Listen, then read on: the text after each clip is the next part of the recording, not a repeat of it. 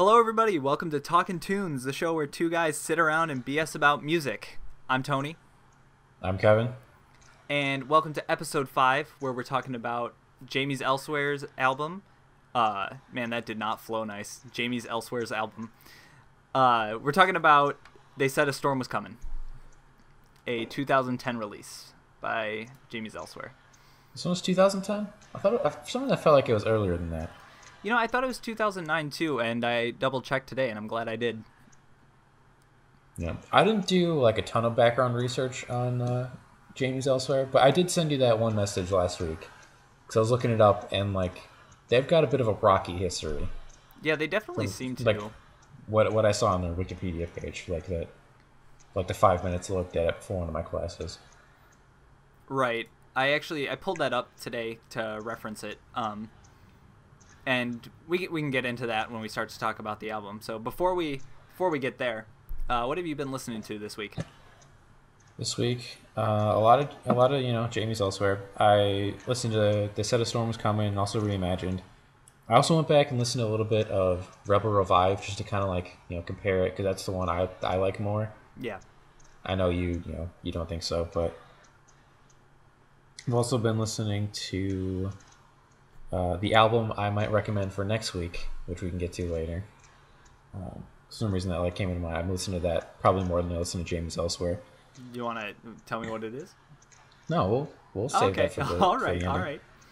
And it's a bit of a weird story, but I listen to a lot of Moulin Rouge. Yeah, I saw that on your Spotify, and I was actually going to say something about it, but I decided not to. Yeah. I was talking to my friend Summer, and we were just bullshitting about something, and she said something was like, "Oh, she's like, oh, I'm so jelly" or something, and for something that started getting me thinking about jelly, and then I'm like, what the hell is a marmalade, right? Like, what makes something a marmalade? And that made me think of the song Lady Marmalade from Moulin Rouge. I'm like, oh, that's a good song. I need to listen to it. So then I started listening to the whole thing, and I'm listening to that a lot this week. And now I want to watch the movie again, which I'm probably going to do tomorrow. Solid. Yeah, it's a real roundabout way to say, jelly to Moulin Rouge. I don't know. That was, what 3 steps? That's not that bad. Yeah, but, I feel like it just doesn't make sense in general. I mean, yeah, it doesn't, but that's fine. Also, I never got an answer. What is a marmalade? I got distracted by Moulin Rouge and didn't look it up. I can't answer that question for you. I'm not a marmalade expert. I'm sorry. All right, episode 1 of Talkin Jams next week. Confirmed. I have to ask, was this all a setup for that pun? It wasn't, but I'm glad right. It happened. This is real solid. I long played listening to Moulin Rouge all week just so I can make this one joke. You joke, but I wouldn't put it past you. That's the thing. I don't have that kind of dedication. That's true. That's something I would think about, like episode 2 or something, where I'm like, oh, I'm gonna start doing a bunch of AKAs for my name, and I still have the list of 60 things, but I only ever did it that one time. Yeah. Mostly because you didn't laugh, and I thought you would appreciate it, but it turns out you didn't, so that made me sad a little bit. Oh, I'm sorry, Kevin. I still have the list of 60 things. Do you want to give me one now? Would that make you feel better? No. All right. It really wouldn't. Most of them are garbage anyway. Gotcha. There's a couple of them I think are funny, but I'm too lazy to dig through the list right now. All right. Anyway, what have you been listening to? Well, I'm glad you asked. I actually have been listening to a lot of Chunk No Captain Chunk for some reason. I don't know why. Really? Yeah. They came up on one of my radio stations as I was just had it playing in the background. And I was like, these guys are really good, and their new albums are pretty solid. I was pleasantly surprised. I feel like I haven't listened to a ton of their stuff. I know we saw them live when we went to go see A Day to Remember. That was the only time I've ever listened to them in any appreciable amount. Right. Other than random one-offs every now and then from Discover Weekly, or they had All Star that Punk Goes Pop. Yeah, yes, that was them. They also had the We Are Who We Are on Punk Goes Pop, which they played live, which was really good. But that's the only thing I really knew them for. Right, they did.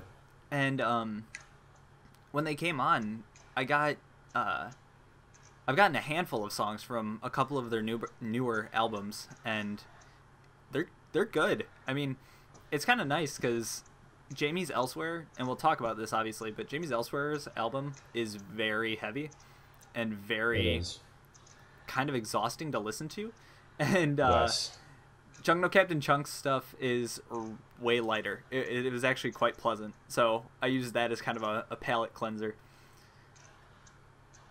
Fair enough. Yeah. Yeah, that.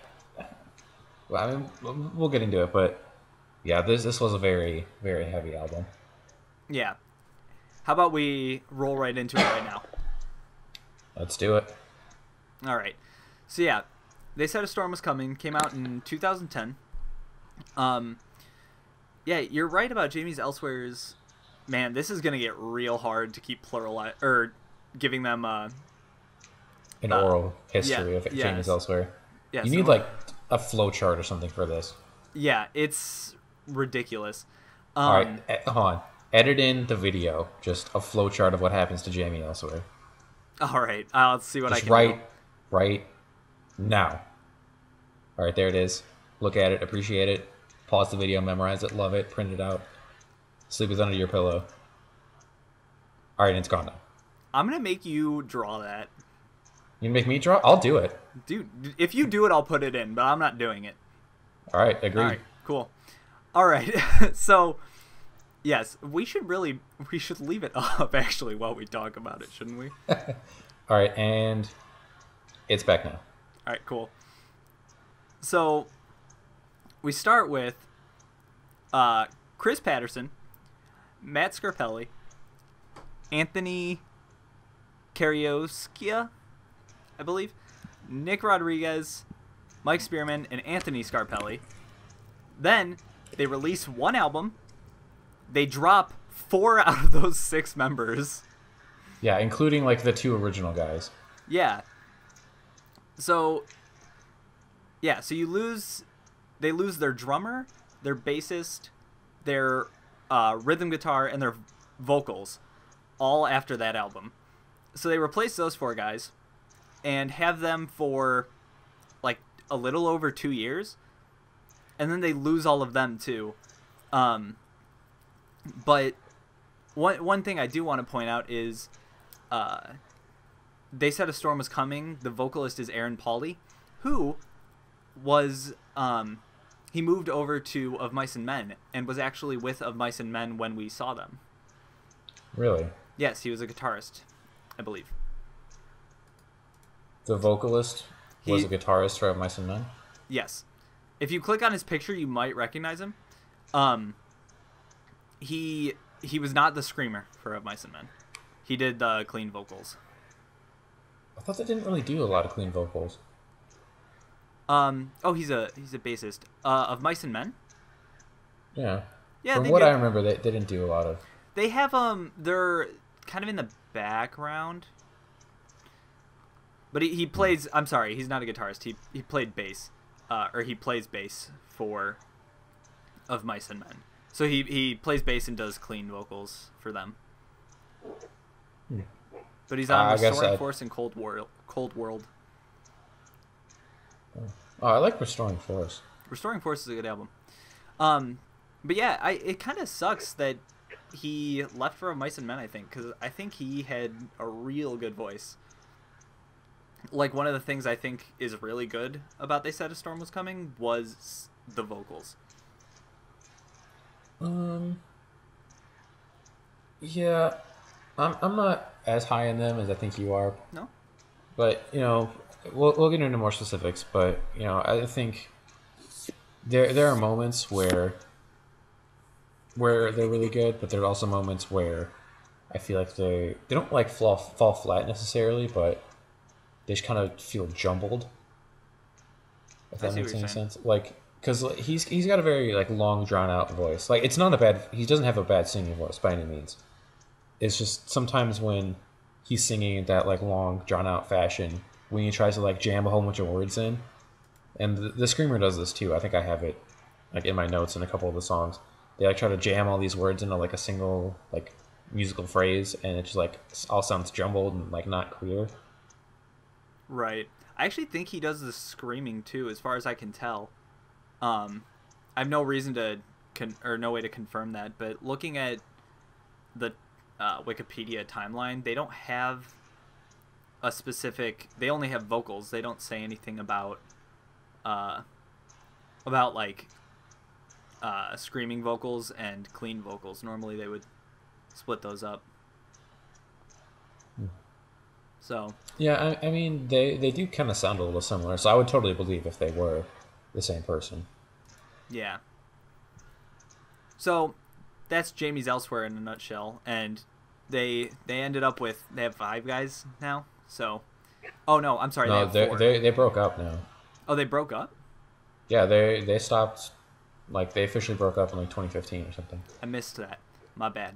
Yeah, it's after the section like right below that. And, Justin Kyle and Jamie's Elsewhere went on tour in 2014, but were unable to finish the tour due to various differences.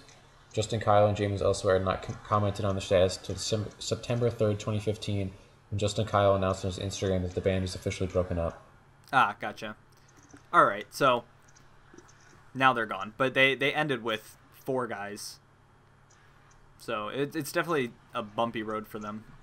Yeah, and like between They Said a Storm Was Coming and Rebel Revive, they had like almost an entirely new lineup anyway. Right. Do you think we could start a band and just call it Jamie's Elsewhere and be like, we're just continuing on the legacy? Because I mean, like they barely had anybody from the original thing anyway, so we'd be like, they're not using it. Free press, right? I think that would get us sued. Who really cares, though? People who are getting sued. But we're not getting sued. But we could get sued. I think you're also missing on the fact that we don't play instruments well enough to start a band. So this whole thing is a moot point. Anyway. Yeah. When was the last time you touched your drum set? I'm sorry, what? When was the last time? My what? Yeah. Yeah, no, I totally feel you. You're absolutely right. With that casual knock at my musical ability, would you like to jump into the album? I mean, where else would we go from here, right? Yeah. All right. So, They Said a Storm Was Coming starts off with the song Seasons. How do you feel about it as an opener, Kevin? It sets the tone well. It starts heavy right out of the gate, and I feel like, that the heaviness really continues for, I think, like all but maybe one of the songs are super heavy like that. So I think it's a good tone setter to begin with. Initially, when the song starts, I feel like I'm not a huge fan of the vocals, but like as the song kind of goes on, they grow on me a little bit more. I feel like that's like a general theme of the entire thing is at the beginning I don't necessarily like the vocals, but they grow on me, and then towards the end, they tail off a little bit. But in general, they're solid. Gotcha. Yeah, I agree with you that they start off kind of like, I actually like the start. I think it's a really nice like solid build up. But it is really hard to sort of follow along with, because they do this thing, and they do this in most of the songs actually, where the verses are screaming and the chorus is singing. Yeah, and I'd say that's their standard setup. Yeah. Maybe like half of a verse is sung in Right. a couple of them, but in general, yeah. And it's not like uncommon for heavier bands to do that, but I do think it's hard to follow along with, because it's a lot of there's a lot of heavy impact and drums and dirty guitar, and there's not really like a central groove or like theme to latch onto, you know. I think that makes it hard to follow with. One thing I do think they do that's kind of cool, although I think by the end of the album it gets overused, is in the pre-chorus they use a lot of really cool synth stuff. Yes, I actually made a note of that. Is like, oh, I like the little like electronic synth stuff going on. I think like towards the end, I'm like, all right, it's starting to get a little overused now. Right. They end up doing it in almost every album. I seriously have pre-chorus synth Every written song, you mean? as a note on how many there's 11? Yeah, probably like 6 out of the 11. It's like, and it's a very similar riff each time. Oh no. And we're back after some minor technical difficulties. My internet cut out. So what are you going to do? Get better internet. Apparently, yeah. Let me just upgrade the whole building. So, yeah, basically we agree the synth gets overused. One other thing that I actually did like about the ending of Seasons, though, is but this is gonna sound dumb now. I was going to say I like the ending of Seasons. I think it's pretty good. Compared to the rest of the song, I just think it's a nice, like, solid finish to it. Yeah, I feel like a lot of the songs to me felt like they had somewhat abrupt endings. Not necessarily like abrupt, like they just stopped and then went into the next one, but like they didn't have any like sustain hold or anything like that, and it's just like, talking about Children of Nova a couple weeks ago, we talked about how a lot of their songs like flow into each other, except for like maybe one moment from like I think like Seasons to the Map Maker. They always kind of stop and then start and then stop and start, and nothing really kind of flows together. Yeah, I would definitely agree with that. They seem to always give an end point for most of them. I do have a couple notes on some other endings, though, that I thought I had different thoughts about. So, finishing Seasons, that brings us to the Map Maker, which I think I'm a bigger fan of this one than Seasons. Yeah, this one I think had a more solid beat in my opinion. It got me like foot tapping, headbang, and having a good time. Where right. Seasons.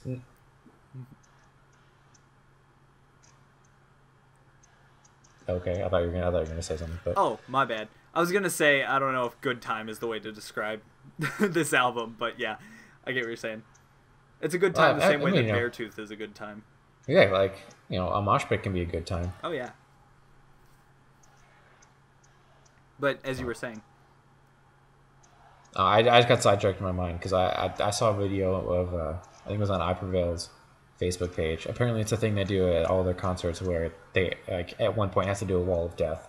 Dude, the wall of death is so stupid. It's such a bad idea. It's so dumb. Like every time I see it, I'm like, this is dumb. I don't understand people who do that. I also don't necessarily enjoy mosh pits, so I'm obviously not the target demographic for that kind of thing. But yeah, well, we're getting up there in age. Our backs are starting to ache. You joke, but I actually think I do have a messed up back. My neck's been bothering me. Arthritis is acting up. My knee hurts every time it rains. Those damn kids won't get off my freaking lawn. And those damn kids on my... For real, though. like actually for real. I have like an outdoor area outside my apartment, and like on Thursdays people just like go out there and are loud and shit, and like I have class on Friday, like in the morning. Do you yell out your window at them? Dude, I'm totally gonna get you a cane for you to shake at them. I actually wouldn't hate that because I feel like that would help with my garbage back and knees. There you go. So if you want to, throw some caneage my way, I'd be fine. Dude, I'll throw so much canage your way. Just give me your cane. I will give you all of my cane. Oh, well, I don't know if I can handle all of it. But... So anyway, the Map Maker. We have fun here. I totally lost my thought. Oh, thank God I took notes. One thing that I think the Map Maker does do well is I think it showcases the singer really well. Yeah, I have a note. I have a note here that it's like Children of Nova style vocals mixed with a heavier sound, because they both share that same long, sustained like sing song. Not necessarily like the best way to describe it, but it's not like short and choppy. It's like smooth and connected.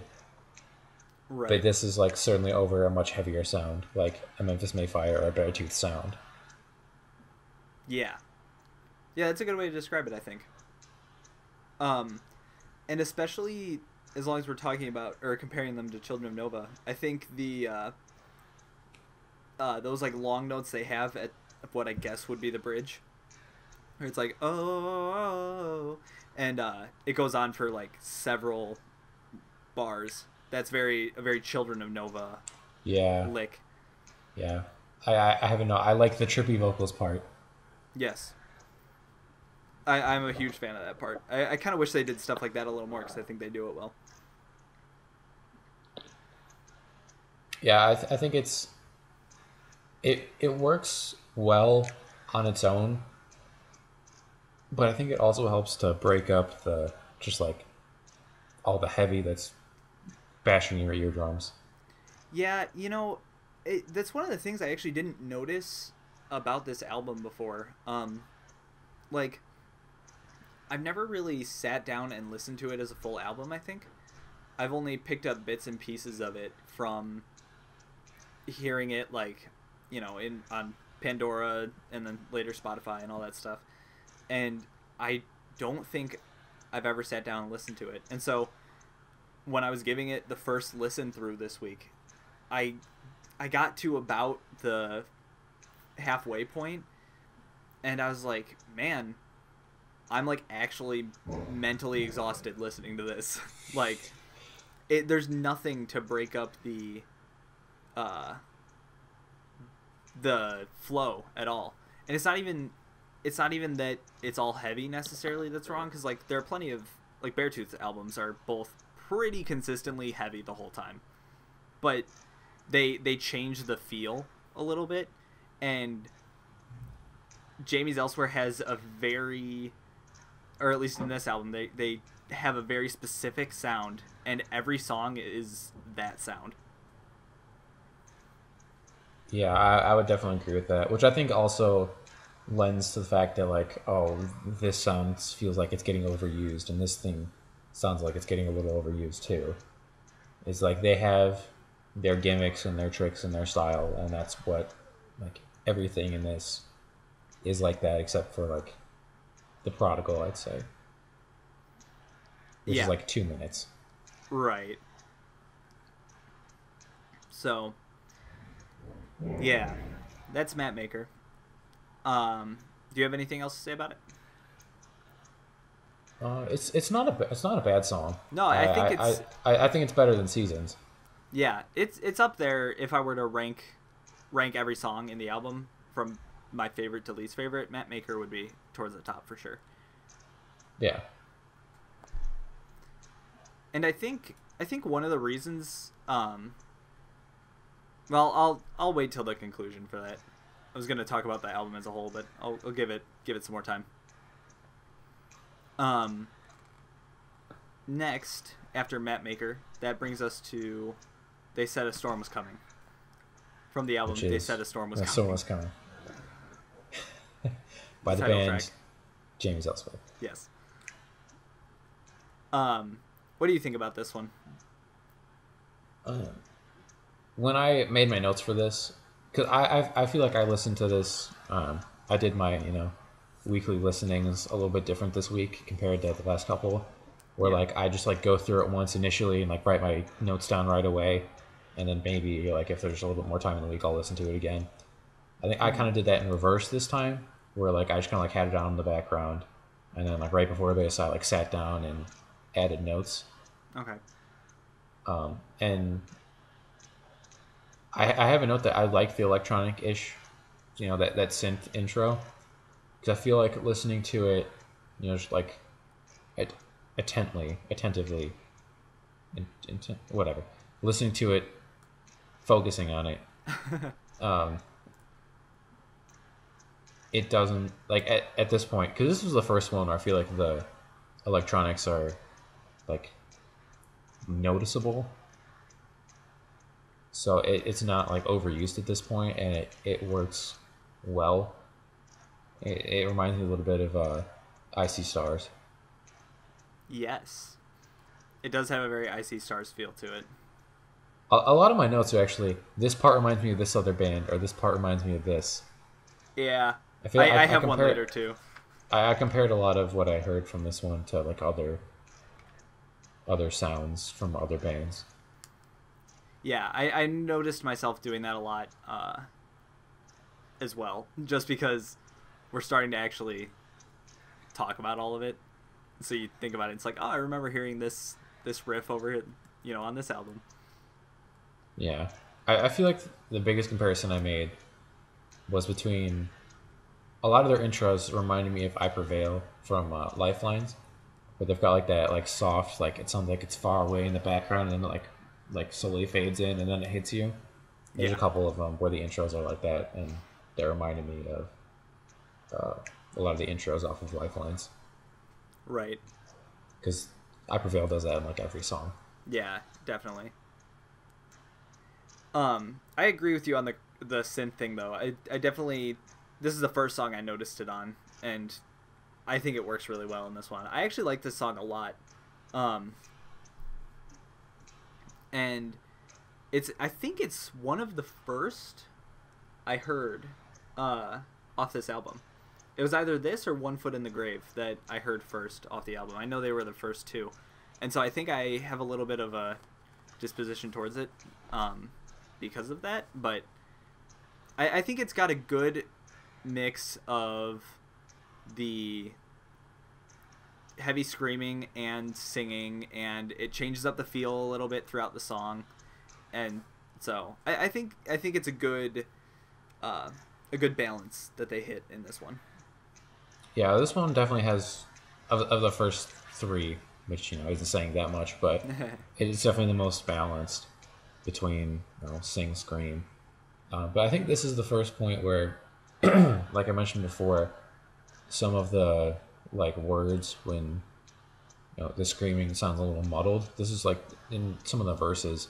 This is the first big instance where it all sounded a little muddled, and like I was listening to it and like reading along with the lyrics. I'm like, I would have never guessed what he was saying if I wasn't reading it.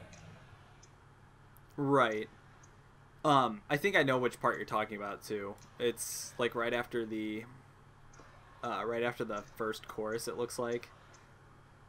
I don't have the lyrics open, but I think that's probably where it was. Yeah, because I noticed that on a couple of them. I have been trying to like listen to stuff with the lyrics and see if I can pick up on anything interesting, and they do have a big problem with that when they're screaming. And it's sort of not that noticeable when you just have the songs in the background, but when you are actually trying to listen to it and follow along, it's very obvious that they are either stretching out a word to be way too long, or shoving it into like 2 beats, like shoving an entire sentence into like 2 beats, and it's just, I wish they wouldn't do that. Yeah, I think the whole point of that is like trying to fit. I think it's just trying to fit a lyric to a phrase instead of like trying to fit a phrase to a lyric. Yeah, that's a good way to describe it. And Not necessarily that it's there's only like a few instances where it's very prevalent that they're like just jamming in words. yeah, It's not like it's constantly in every line. no, not at all. It's something that you might notice. Yes. All right. So that brings us to Giants Among Common Men. I think this might have been the first one I heard. Because I've heard bits and pieces of the album, through different mediums or whatever. I think this might have been the first one I heard off of this album. Yeah. Or it might have been the pairing of this song with the song from Reimagined that's similar to this one. Let's Pretend We're Giants. Yeah, that might have been the first one I heard, and then I think I remember like on our long Florida trip we made, it's like the first time where you're like, oh, Jamie's also has these two albums that are like linked together. I'm like, oh, I've heard some of that. Yeah. And like that's like where the connection was made. Right. We skipped over it with the Map Maker, but the Map Maker pairs up with the first song on Reimagined, and I think it's an interesting concept for an album. I actually like that they did it. I like that they have a couple of these songs in sort of a softer context. I kind of wish they did it with more of them and maybe put them into the album. But the Giants Among Common Men one, which on Reimagined is Let's Pretend We're Giants, I think is really awesome. I actually like both versions of the song a lot. Yeah, I'd say in general when there was two songs or a song that crossed both albums, I'd say in general I liked them both. This one, I wouldn't say it was my favorite from Reimagined, but it's good to hear in a softer setting. Yeah. I agree with you that I would have liked to have heard more songs of this in like a softer, more acoustic. I wouldn't call it's not acoustic. No. It's like I don't know exactly how you would describe it. It's just like less heavy. Mm-hmm. I don't know if there's necessarily a word for that. It's this might be wrong, but it's almost, instead of just like a regular like screamo song, it's almost done like a rock ballad maybe. Like the Giants Among Common Men one, I think. Yeah, that's definitely closer than acoustic. Yeah. I wouldn't necessarily say that's the right way to describe it, but it's definitely closer than calling it acoustic. Yes. I actually, when I said it was acoustic, I was actually thinking of like one specific song off the album. And then I started listening to it. I was like, oh man, Kevin's going to call me on this. Because it is not acoustic. Yeah, I considered it. But I had also heard, some of the songs off that, so I knew it wasn't, straight up acoustic. Right. But anyway, yeah, this song is another one that I have that synth marked down. So that's already 3 out of 4 that have like the same synth riff, and it's always a very similar riff that they use with it. It's like yeah, it's just like runs. Yeah, and it's cool, but they overuse it so much on this album. Yeah, I didn't have the synth noted here, but I think it's because it's only like the second time it's happened. So I'm like, I guess if they use it again, it's fine. Mm-hmm.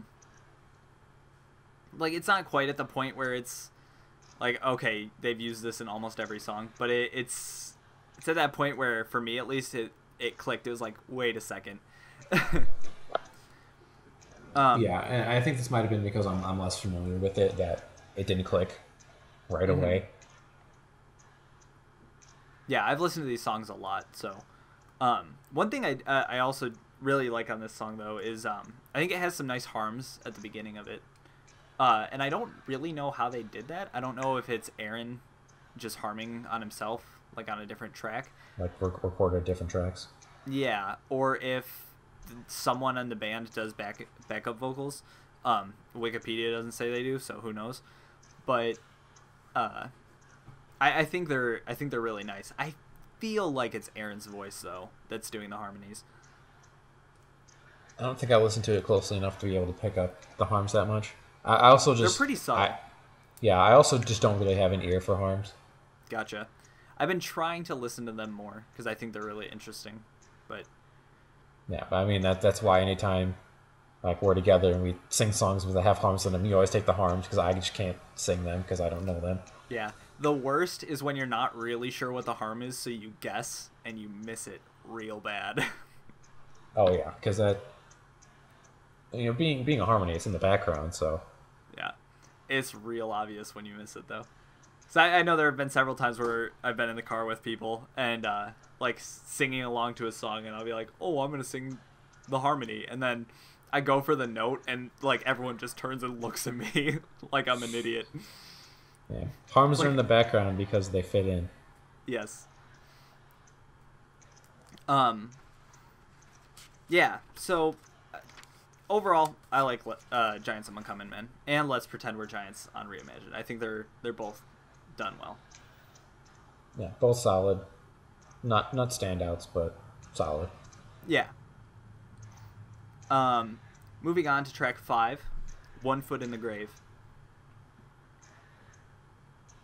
This one, this one really stuck in my mind for some reason. And looking at the lyrics, like if you pull up the lyrics, I think it's because there's a lot of repetition lyrically in it. At least from the lyrics site that I looked at. Like you look at it and it looks like there's like maybe a dozen different lines for like a 3 minute song, and a lot of Yeah. it's just repeated over and over again. I think that Right. might be one of the reasons it stuck in my head, but there's also a lot more to it than just the the repetition. Like it's Mm-hmm. got it's still at that point in the album where a lot of the gimmicks that Jimmy also does haven't like been exposed as gimmicks. So I think Right. maybe going back, I wouldn't necessarily like it as much. Like if this song was towards the end of the album, I may not like it as much. But I think the spot it's at really lends itself to being a better song. Yeah. One of the things that I think is actually really nice is in this song they actually do instead of just like blatant like guitar strumming or just flat like heavy dirty uh chords, they finally do some like actual picking, you know? And I think that helps a lot. It's like slow picking. It's not just, you know, uh not they're not shredding, but I think it gives it a really nice tone change because it goes from this like every song starts so heavy and One Foot in the Grave finally starts like light and then the chorus actually gets really heavy and so they switch it around, which I think is really nice to hear because like at this point in the album every song has been uh, either a build up or just straight into like double bass, crash cymbals, and screaming. Yeah, I have the beginning described as a tense lyrical sound, where it's not necessarily like it sounds like it's like a build up tone, but in like a lyrical music, if that makes any sense at all. Yeah, I get what you're saying. Good, because I couldn't explain it better. No, I think I understand what you're saying. Yeah, um, it's like it's not like chorusy like the Prodigal is, where it's like a little bit more like sway your head and throw your arm around somebody and like listen to this ballad, but it's not headbang either. right. And I this one I actually really like just because I think I guess what I would call the chorus is I think it's cool. Um, and like I think it's a very emotional song, which you know I'm all for.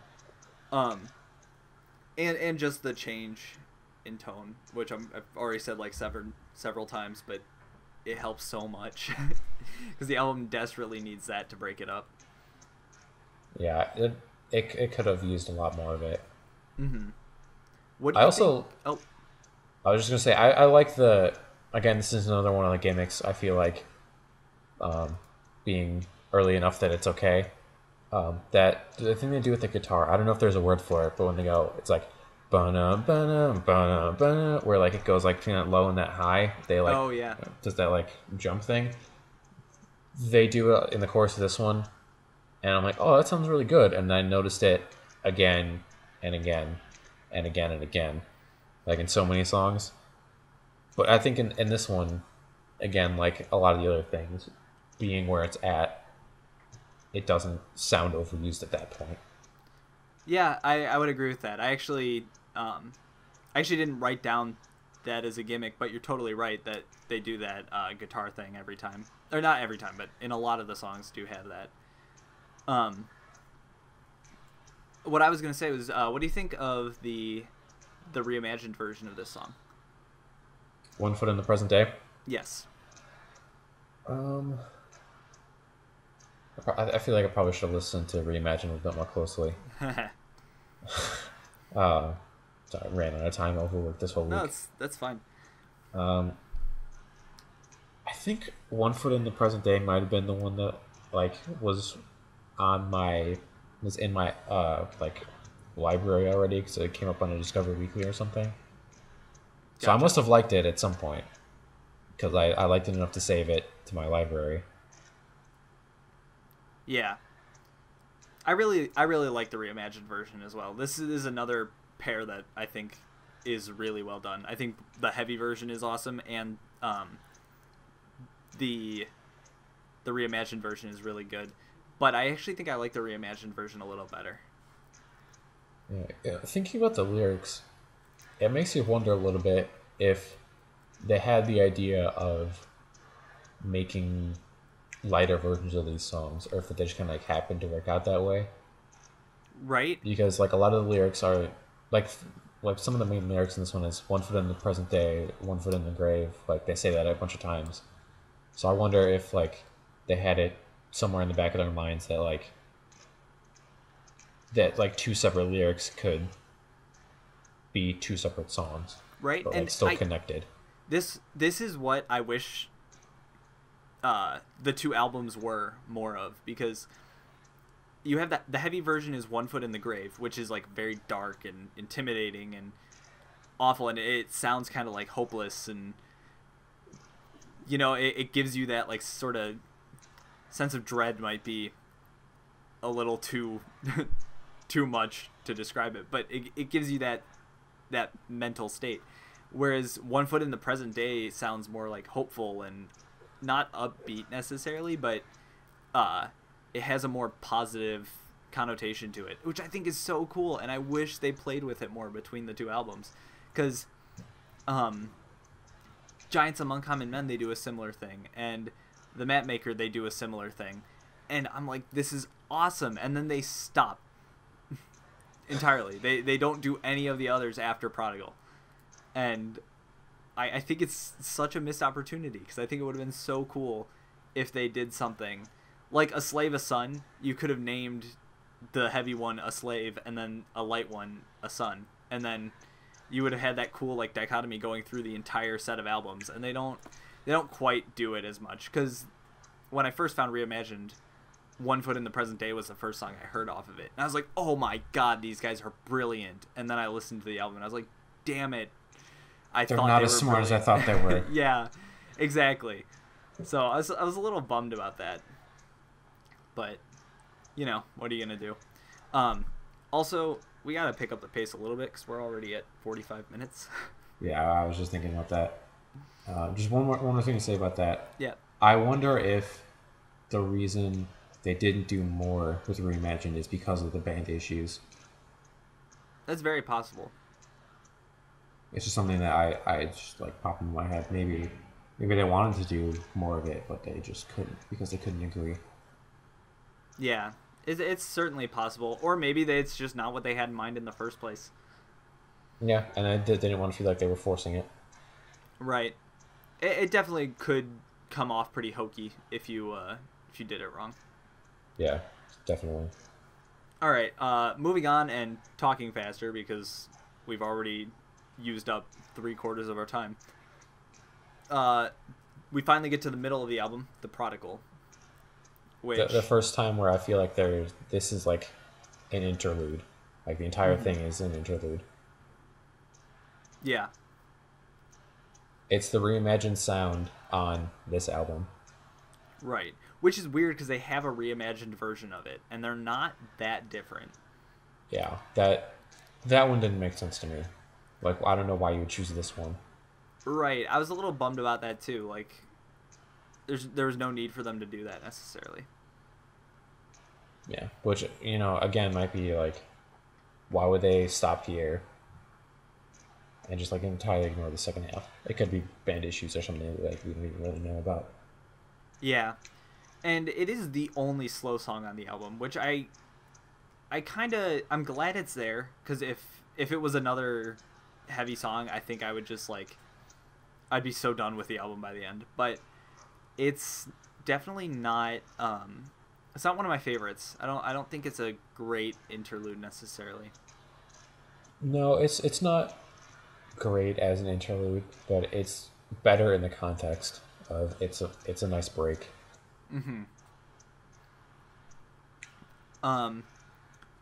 Moving on to song 7, Visions in Sleep. Which is an awesome name, by the way. I just really like that name for a song. It's a good song name. I wrote in my notes heavy as fuck again. Because I got here, I was like, oh, here we go. Strap in. I actually really like the chorus on this one, though.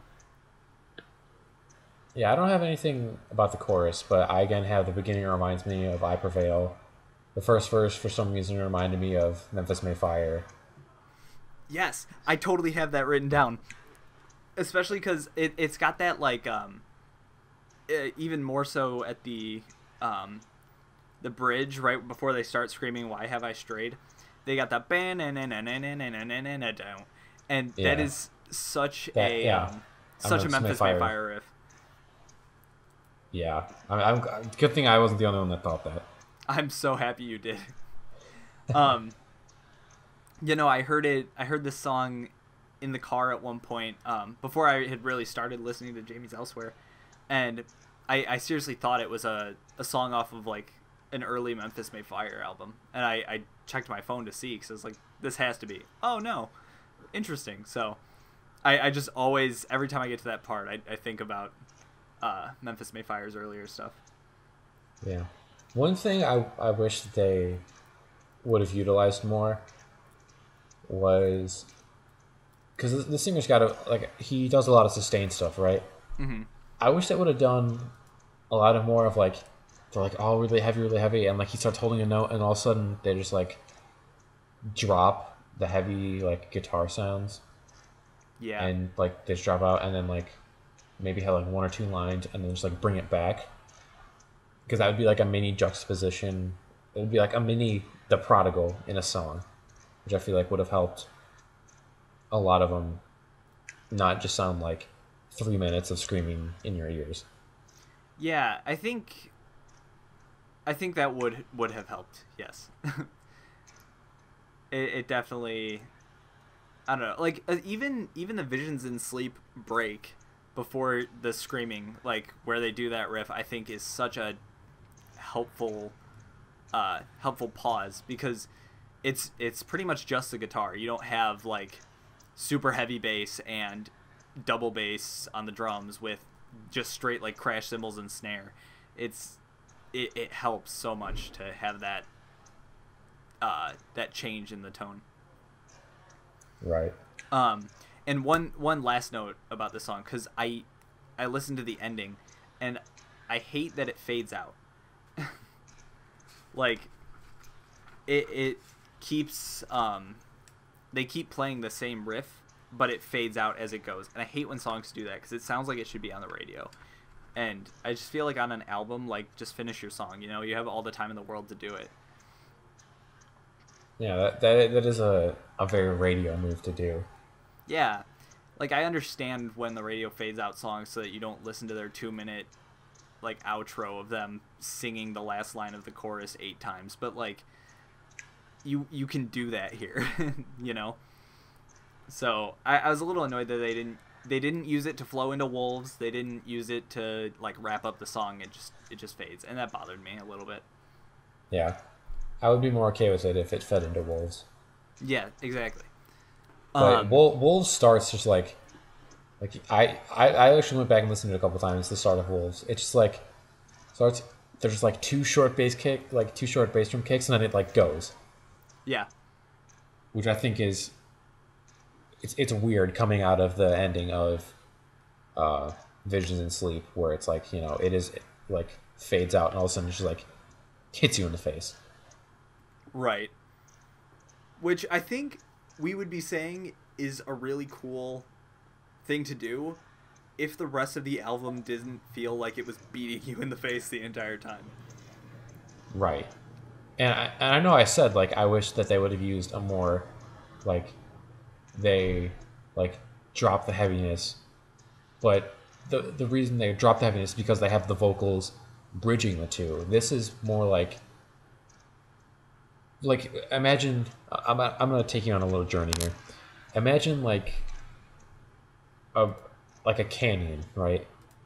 It Okay. goes down, like the walls slant a little bit, and it goes down, and it slants back up real fast, right? Yeah. You can build a bridge over that, and you can walk on the bridge, or you could walk down the canyon or walk back up again. I feel like if you just drop the heavies, leave a vocal, you're like going over that bridge where the two sides are connected. Hmm. But the Visions and Sleep to Wolves is like you're walking down the canyon where you go from one side to another. You're not like connected necessarily. It's more like you're rocketing down the cannon and then you rocket back up the other side, but yeah, Yeah, during a landslide. exactly. Um yeah, it's very odd because I noticed myself at this point. I was like, man, this is starting to get to be too much. Um Also, one of the things that I think is almost really cool in Wolves, but never doesn't quite work, is did you notice that the verses are in a triple or a double meter, and Yes, the chorus is in a triple meter, right? yes. I have There's something. I like the feel of the chorus. Parentheses swing. Not the best way to describe it, but that's the feel. Yeah, it's a triple feel. It's a triple meter.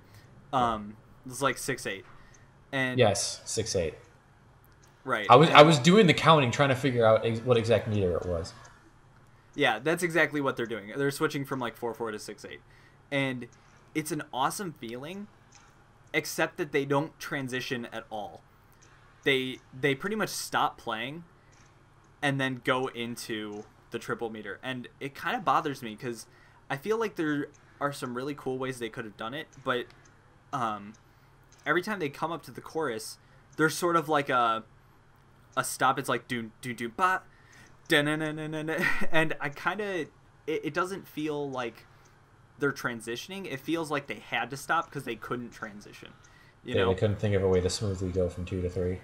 Yeah, and I mean, there are other ways to do it. You can like have the drummer kick in like a triplet fill that flows into the 6/8, and then you use that um, as your new time Feel. breakdown. We used to do that in marching band all the time. The drum line would use that, and it just feels like they didn't have a way to transition it, but they wanted to do that, and I wish it flowed better.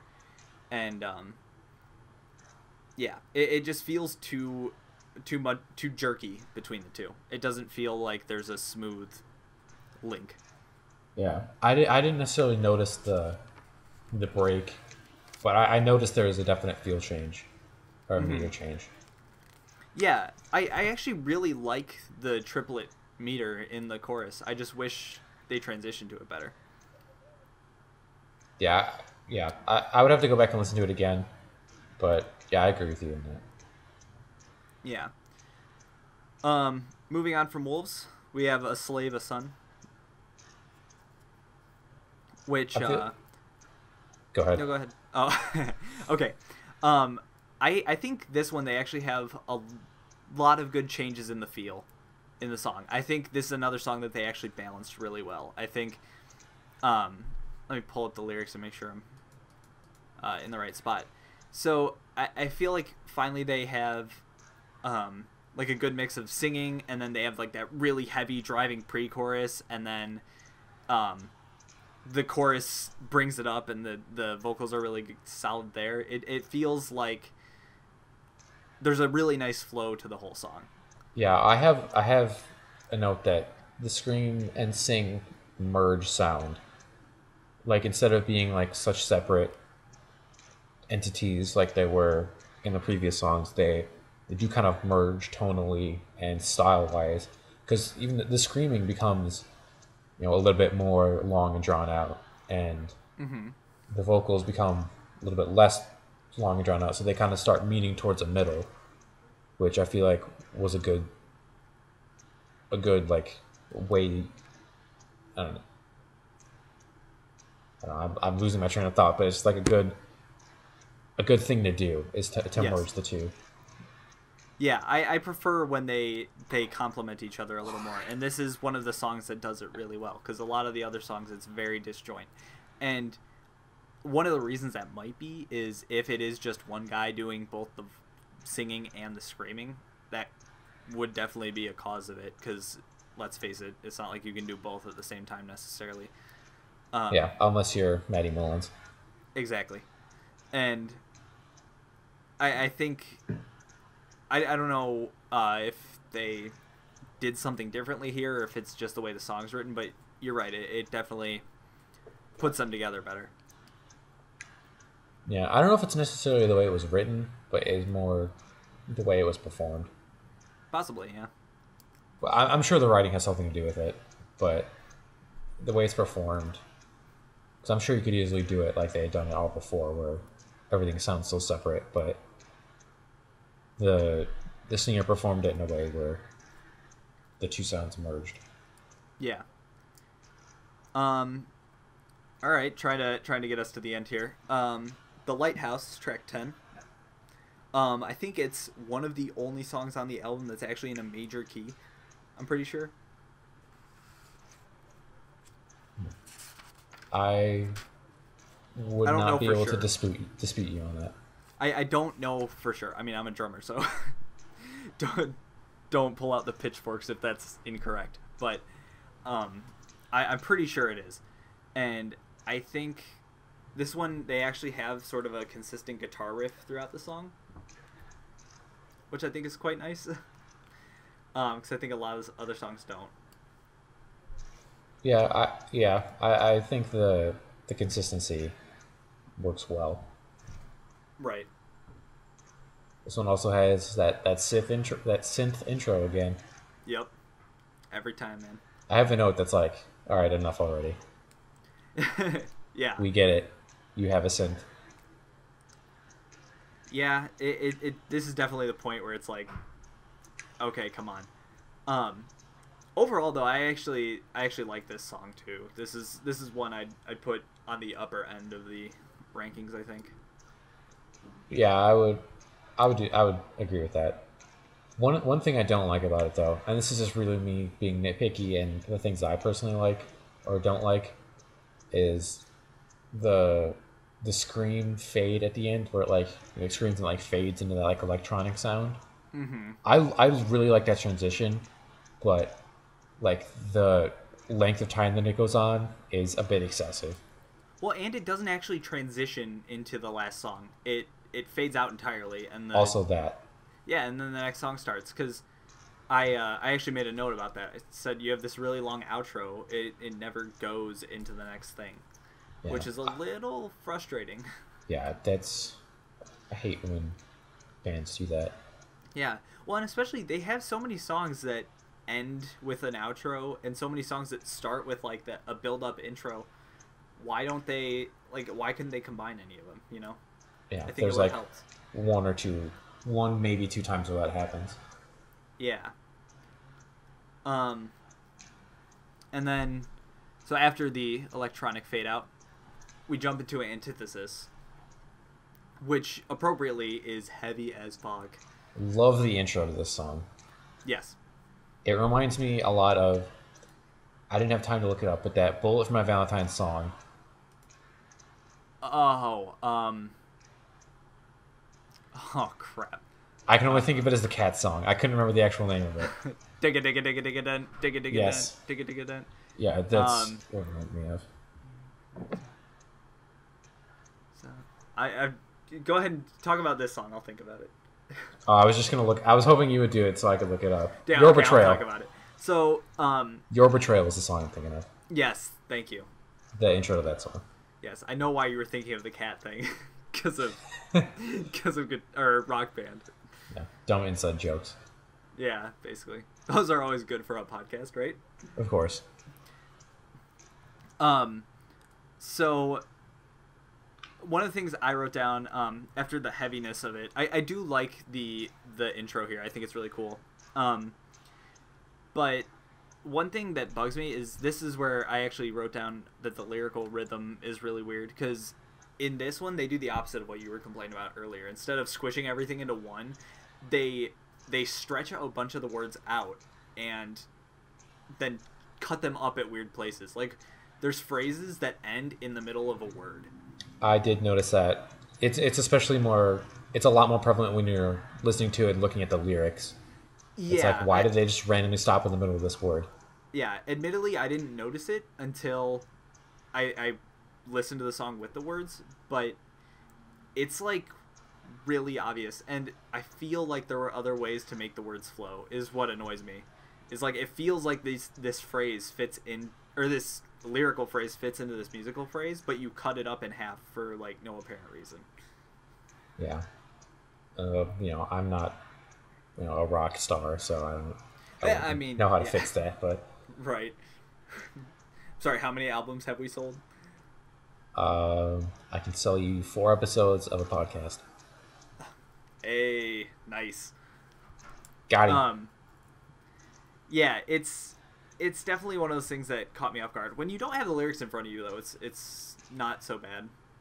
Yeah, but the damn minute and a half water flowing outro. Yeah, it always makes me need to pee. It's just, I get what they're going for. Like, they said a storm was coming. Water, beach, storm. Okay, you don't need to shove it down my throat for a minute and a half. Yeah, it was a little too long for me even, and this is coming from the person who was complaining about the fade out earlier. Like, oh, just wrap up your song. You have all the time you want. But like, the song wraps up and then it's just whoosh, whoosh, yeah, and like kind of a cello. I almost wish they just put it on a separate track. Like, they could have just had an outro track, Yeah, that would have been a good way to do it, I think. One thing I do like about the song a lot, though, is right before they get to the "I never wanted what I couldn't pay back" part, they have the "oh wow," and the guitar does like the slide. I love that build into it. I'm a big fan of slides in Slides are in heavy dope. song or in Yes. like metal, Yeah, especially when they're like exposed and like oh shit, something's about to happen. yeah, for sure. It's such a nice way to like bring it into the next phrase or a breakdown. Also, this one has the synth during the bridge again. The synth runs. Well, that's just implied at this point. Common theme. Yeah, that's how they wrap up the album. I think it's a decent song to end on. I wish it didn't have the super long water outro at the end. Yeah, I have it as a strong ending minus the outro. Yeah, for sure. So that wraps up the album. We don't have time to talk about the other songs on Reimagined, but overall, I actually really like the last like 2 songs, or not the last 2, because the unreleased secret track or whatever I think is actually trash. But yeah, like 90% of the lyrics is just them like something about you being beautiful. Yeah, that one I hate. Let me check. Heavy Eyelids, Heavy Heart, I like a lot, and Out of Love I really like. Yeah, Out of Love is good. Yeah. But the secret track is garbage. it's not good. Yeah. I think there's a reason it was unreleased. Yeah, it sounds like an Issues song almost, but not like they didn't commit to it. It's very weird. I don't know how. I do know how I feel about it. I think it's trash. I think I made that pretty clear. It was something. I had somehow never heard that one. I was going through the album today before checking that I like knew what each song was and taking my notes, and I got to that one and I was like, there's a secret track. Oh god, why? Yeah, you get all excited and be like, this didn't need to happen. Yeah, basically. So yeah, that's they said a storm was coming. Overall, Kevin, what are your thoughts on it? Solid, heavy. Could have used less heavy. 7.8 out of 10. Too much water. Yeah, my final thought on it, the conclusion I've come to basically at the end of this week is it's a good album if you don't listen to it as an album. Like, individually, I actually like the songs. If they come on in a shuffle on on a playlist, I will jam out to them. But if they just I can't listen to the whole thing. I think the album just does not make a very cohesive sound. Or maybe it is a cohesive sound and it's just too heavy. Yeah, I wish it had more of a flow. I wish it was going somewhere, which is ironic since we complained about the abundance of water in it. Yeah, but we're not professionals here. No, of course not. I actually feel like really weird because most of our episodes have been us like gushing over whatever album we're talking about. I think this is the first time we've both been like, yeah, I mean, there's a lot they could have done differently. Yeah, and it's not a total miss. I still prefer Rebel Revive. I actually need to go listen to that and see how I feel about it now that I've listened to They Said a Storm Was Coming, like, intently. Because I'm curious to see how Rebel Revive holds up as a full album. But either way, not a bad thing to have in your library if it's gonna get popped on occasionally. Yeah, definitely a song where you put definitely an album where you put the songs in a playlist, but not the entire album on the playlist. Exactly. Pick your favorites. Stick to your favorites. Yes, for sure. Speaking of favorites, what would you pick as your one favorite from the album? It would be Antithesis if that 1.5-minute long outro wasn't there.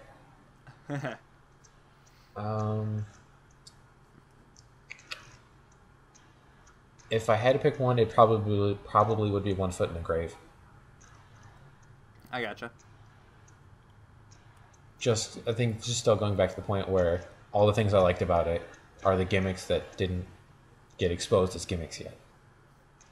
Right. So I'm sure if I listen to it again, I'd probably come up with something different, but I'm going to stick with One Foot in the Grave for right now. Sounds good. I was going to say mine is definitely between One Foot in the Grave and Visions in Sleep. And probably leaning towards One Foot in the Grave, if I'm being honest. Oh, they copy me. Have your own original thought, for God's sake. I know. I'm actual literal trash. Pretty much. Yeah. Because Visions in Sleep has that Memphis May Fire riff that I love a lot, but it still has a couple things about it that just don't really work for me. Whereas One Foot in the Grave, I think, is very, like, consistent. Right. Sweet. So that's that. That is that. So, looking forward to next week, Kevin. Yes, next week. How familiar are you with the band Boys of Fall? I am not, but I'm not at all familiar with them. Excellent. Their album Thank You and Goodbye. That is my recommendation for next week. Thank You and Goodbye. Their only album? I believe so. All right, cool. All right. This one reminded me a lot of Homesick. Oh. It's got a lot of Homesick feels to it, where it's got heavy, but it's got a lot of light. And this has what They Said a Storm Was Coming needed, which is the breaks and the flow changes and the tone changes, which reminded me a lot of Homesick. That's making some big promises, Kevin. I'm not saying it's as good as Homesick. Okay. But it reminded me of Homesick. I'm just giving you crap. I'm sure it'll be good. And it'll be exciting to listen to something that I haven't listened to at all. Because so far I've been familiar with all of our stuff. So. And I've been somewhat familiar with pretty much everything. So. Yeah. I'm excited. I'm excited to know what you think about it. Yeah, this will be a nice change in the dynamic. Sweet. All right. On that note, thank you so much for listening, guys. Hope to see you next week. Have a good weekend. And I fucked up the outro. Man. See ya. Peace.